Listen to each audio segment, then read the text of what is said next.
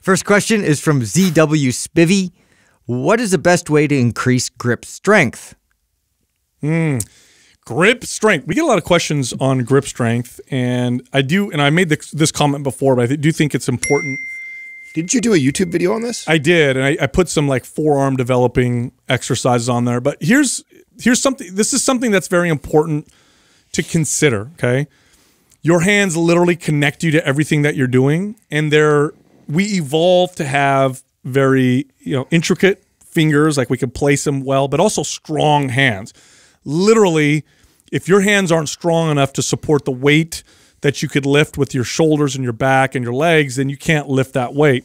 What's happened is we barely ever use our hands. In fact, there was a study done with college-aged males. They tested their grip strength, and it was recent. It was like within the last 5 years. And they found that their grip strength was as good as a 60-year-old's in the 1980s. Like, we just don't do anything with our hands. And now this has far-reaching effects on the body. It affects the way that your shoulders move. Of course, affects your workouts. It affects wrist health. And so it's definitely something that's important to focus on. So if you're working out and you can't hold on to the barbell or the dumbbells, you find your hands fatigue, and you're not like some champion powerlifter who's lifting ungodly amounts of weight, this is something you should focus on. One of the best things you could do to improve your grip strength is to do a little bit of grip work every single day. So this is an old exercise device. It's probably one of the first pieces of exercise equipment that was ever sold. It's those old school hand grippers that you can, like a spring-loaded one? A spring-loaded one. And now, careful, because you can overdo this, but literally at your desk, have it there, and every hour, mess around with it for 5 minutes and then put it down. That's it. And don't go to failure. You're just working the hands a little bit, and your grip strength will go through the roof. What are you guys' thoughts? Because this person, the rest of the question, Doug didn't say, was struggling with grip on progressing on barbell rows. What are your thoughts of tools like the fat grips and this person using the fat grips to do barbell rows? Well, they'll have to use way less weight because that makes it even harder. Yeah. Initially, yes. I think they could just focus on the regular bar to get their hands stronger. But if it's stopping them from progressing, I mean, you're going to have to do some stuff to get your grip stronger, or just be super patient because eventually it'll catch up. You know? Or I like farmer carries. Yeah. Doing things like that to do it. I like the squeezing and contracting, and I think that's going to help. But I feel like something that is more closely related to what they are trying. It's 4 barbell rows, right? So doing anything but that is going to not give you as good of an adaptation as doing that exercise. So I would do things like just get no wrist wraps on heavy barbell rows, and or playing with things like fat grips on that and doing the rows. Here's an old school exercise. This is back when newspapers existed, so you might be able to use something else, but you take a big sheet of newspaper. I guess you could do this with butcher paper. And with one hand, you start at the corner and you crumple it up little by little until you get the whole thing into a ball. It's actually a very good hand exercise. And then in the gym, of course, you can hold on to things for time. That's more of an isometric thing.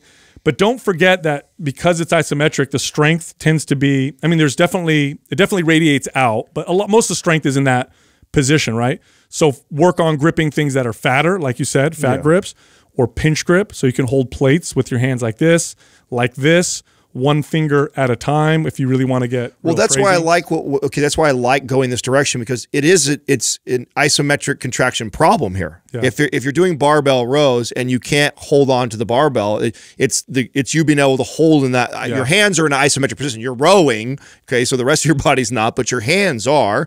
And so doing things in hangs, hanging with your body weight on a pull-up bar, I think would help. I think the fat grips on the barbell would work. And then, of course, just getting good at frequency and volume of holding heavy things. It's like, to your point of farmer walks, that was a big game changer for me, just holding weight for longer periods of time. And two, you don't really realize that you're holding it for a longer period of time. You're just trying to get to, so many yards of carrying these objects. So at least it takes kind of the focus away from it. But yeah, like it just exposing, you know, your hands to more different types of, you know, textures, and like even like like we have the rice bucket stuff like in our O.C.R. program. It's like things like that are, you know, things you don't normally do. And if that's really a focus of yours, you know, expose like just more dexterity and more function out of your fingers, which then helps with the overall hand strength, which then, you know, goes up to your grip and your wrist strength and everything else. It's just a matter of like contracting and moving your fingers and your hands and picking things up. Yeah, and of course the forearm, you know, flexors and extenders are kind of connected to that, right? So there's exercises that'll flex, extend, but then don't forget lateral. A lot of people forget that this also is important. Fly fishing right there. Yeah, so I used to get a like a dumbbell, like, you know, the ones that you can load with weight, the old school ones, so you can load weight or whatever. And I would hold one end and I would load it with a tiny bit of weight on one end so it was offset.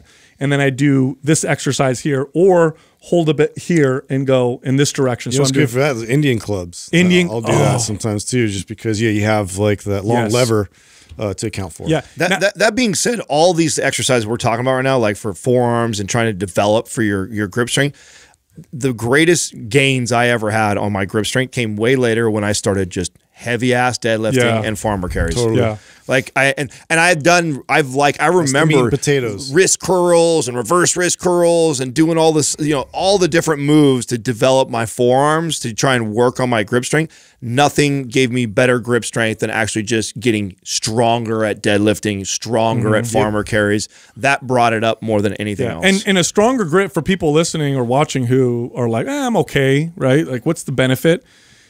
Your presses, your rows, your curls, your extensions, when your hands feel strong, you're so much more connected to the exercise and you get better activation up the kinetic chain. So they find, for example, that wearing wrist straps, which tends to make us use a weaker grip, changes the activation up in the neck and in the shoulder.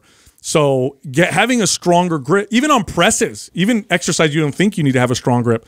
When your grip is, like, try this. Next time you bench press, try putting wrist support on and wrist straps on around the bar, and all of a sudden you can lift more weight. Like, how is that possible? It's simulating a stronger grip. So strengthen your grip, and don't be surprised if you don't see all your lifts improve as a result.